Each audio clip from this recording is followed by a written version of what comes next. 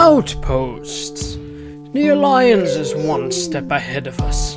They've already established small outposts scattered around our world in plains and, notably, desert biomes. These structures come in three forms. First is the altar. This structure is guarded by armed Mies, which we recommend engaging only with a shield and an iron sword. Defeating them allows you to loot the crates stored underneath. Secondly is the tower. The Mies attack from afar, but can easily be defeated from below. Again, crates contain a wide variety of resources. Lastly is the barracks. This dangerous structure periodically spawns armed patrols while you are near it. Defeat it quickly, steal the useful conduits, and destroy the spawning core. Good luck.